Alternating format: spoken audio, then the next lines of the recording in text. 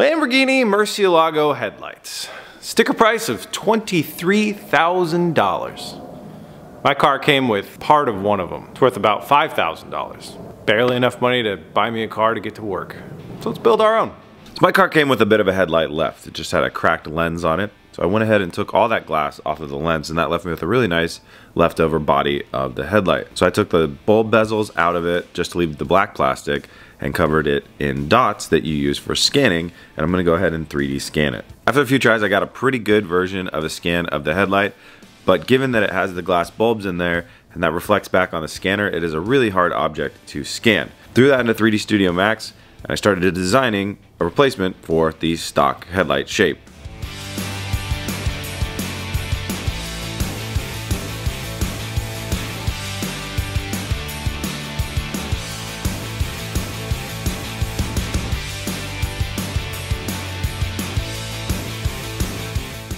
So I went through the process of modeling out the stock headlight shape, and I wanted to do this in two parts. So the first part is the upper that kind of covers the bulbs, and it has a slot for the blinker integrated into it as well. And after a night of 3D printing, I have a pretty good piece here. It matches up with the size and the scale of the actual headlight itself, and it starts to look the part. So I went ahead and measured out how large the bulbs were so I could order my own replacement bulbs. I wasn't able to find an exact same size replica for the small and large bulb, but I was able to find some projectors that were pretty close and DOT approved. Now that my bulbs arrived, I'm gonna do this little trick where I take a picture of the back of it as square as I possibly can, import that picture into 3D software, build a bracket out of plastic that will fit the bolt holes for the original light. The idea is I need to be able to 3D print an attachment point so these bulbs can attach into whatever plastic housing I make. And then I was rudely interrupted by a phone call saying that my boat had sank.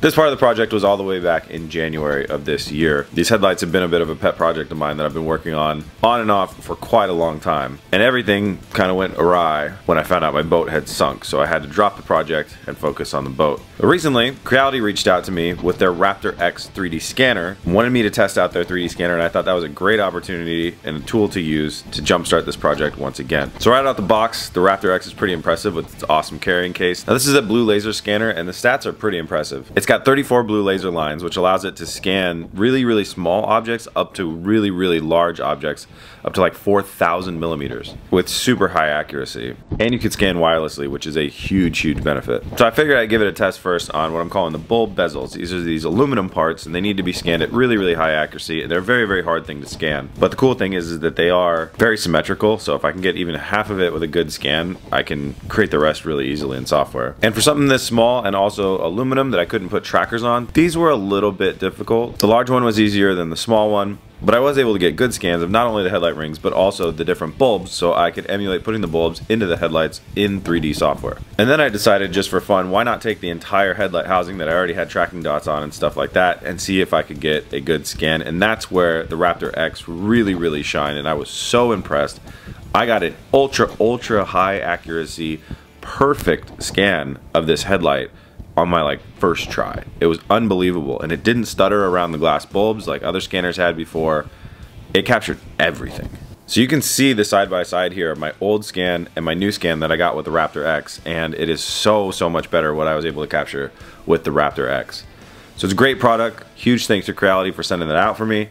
There's going to be a link in the description, product link. If you're in the market for a really good 3D scanner, that is where you're going to find it. And now that I've got a scan of my car and I got a good scan of my headlight, I'm off to the races. The first piece that I want to model out is a lens. It's really easy to print. I can 3D print a template or a fake one and make sure it fits in the car, make sure it lines up with all the edges on the car, and we're starting off with the right base shape. So I did that, I tested out on the car, that shape was all good. And the next thing I wanted to go after was the headlight bezels.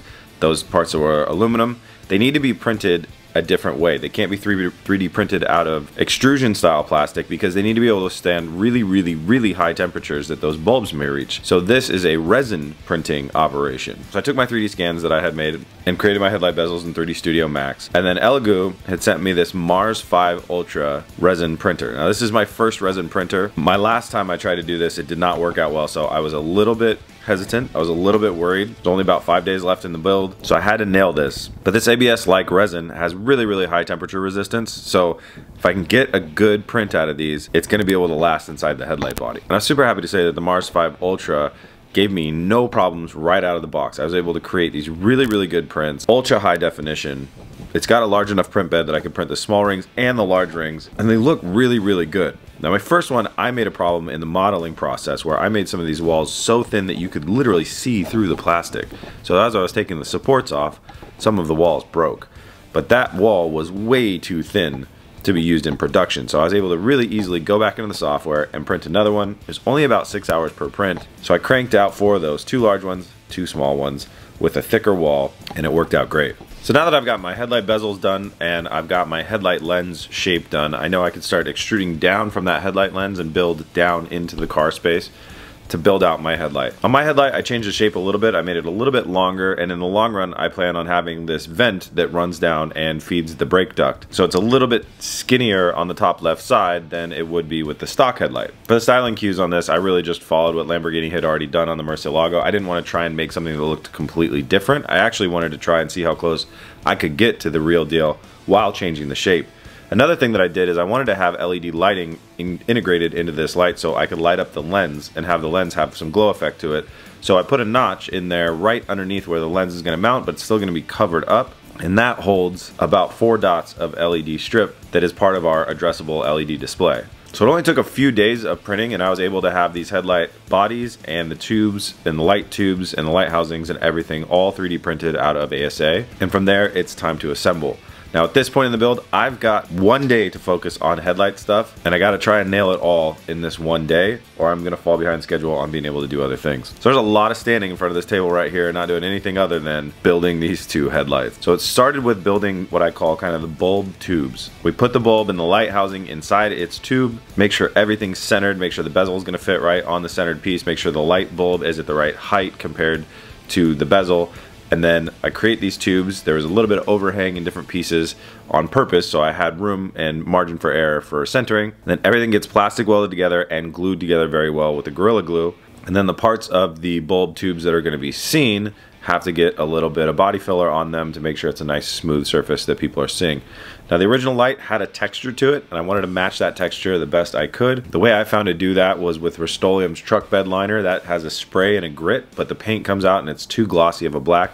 So then I hit it with Steel It on top of that, and it created a very, very close to stock texture in the long run. So with the tubes all body worked up and drying, it's time to plastic weld and glue the lights. And this is where I ran into my first big issue, is being on a time crunch, I used glue, and then I put body filler over that glue. When I go to sand the body filler, the glue doesn't sand off because it's just not fully dry. It's not rock solid and it's not sanding off like body filler would. And I wanted to leave a high spot, basically where the glue wouldn't go away, but the body filler would go away. So that was a nightmare to fight by hand for many, many hours.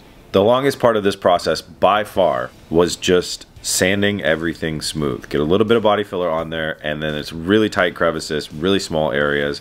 Can't use a lot of power sanders, and I had to just sand. And I think the first headlight took 6 or 7 hours of sanding, and the second one went a little bit faster after I had learned on the first headlight, but it was a lot. One saving grace is the tubes fill up a lot of space, and the tubes were easy to sand quickly. And you start to see the shape of the headlight body here and where the tubes slot into the headlight. So the actual finished surface that I had to sand to be really, really perfect wasn't as large as it could have been, but it was the most standing and sanding I had ever done in one day by a long shot.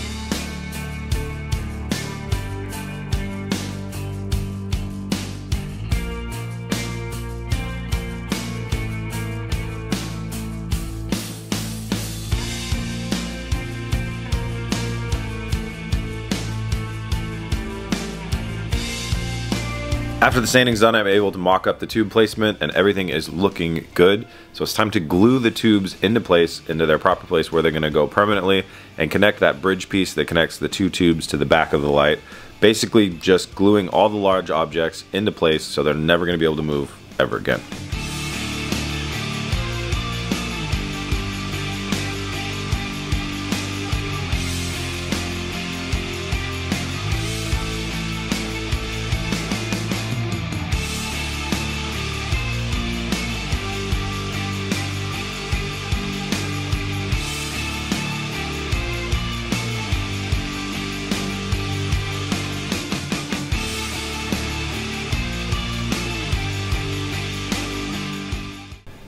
Once everything's glued and body worked, it's time to go ahead and hit it with the paint. I was a bit out on a limb when I tried to steal it over the truck bed liner paint because I had no idea if it was going to work. And also, I'm at 3 a.m. at this point and have less than 24 hours to have this car finished. So any mistakes here that mean I got to sand the entire headlight would be catastrophic.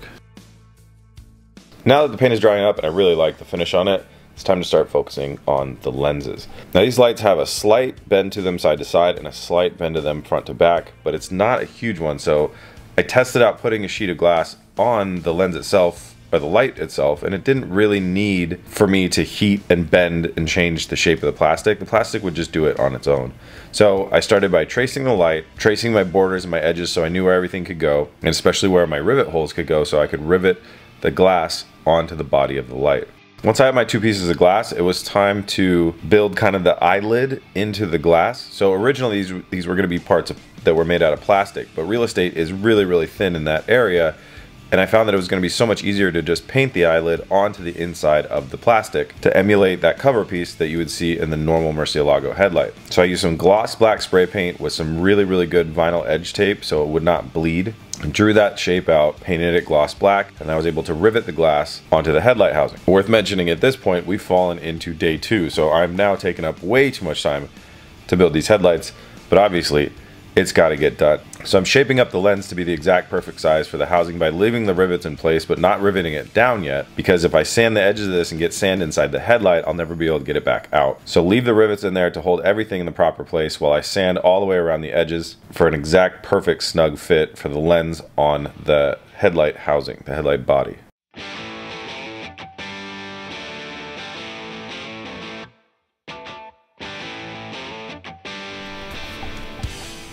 Next, it was time to shift gears into figuring out how I'm going to mount these headlights into the car. I'm really happy to say that my model was so close to the original headlight housing that I was able to use the mounts on the driver's side that existed already for the headlight.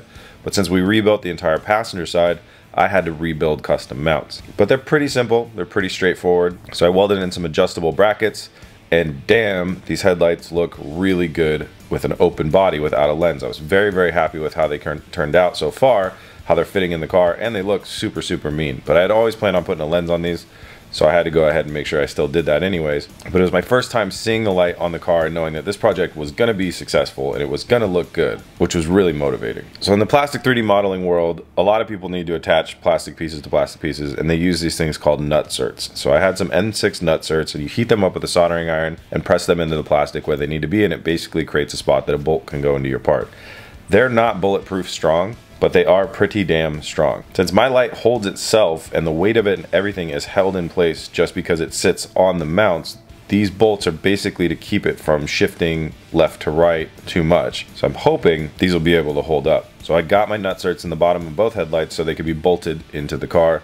And now we're on to the final stretch of just needing to put the border around the lenses so you won't see the headlight housing area where it is riveted onto the headlight housing. I first started by using a matte black vinyl wrap, and I actually really just did not like the look of that. So I decided I wanted to do a gloss black vinyl wrap instead.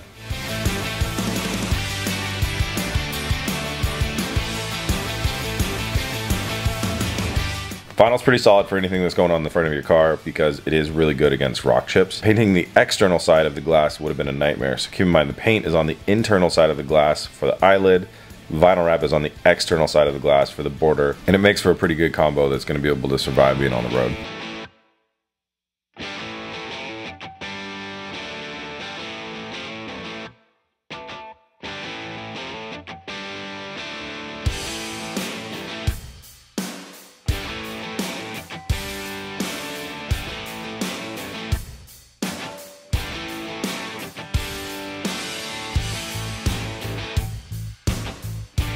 And with those two lens pieces being done, it's finally time to rivet them onto the light body. Really happy that none of the rivets had any failures. The plastic was able to have enough body to it and enough grip to it that the rivets could go into it, but they didn't break the plastic and they didn't cause any failures. And I was able to rivet both of the lights down perfectly good. The lenses and everything were connected.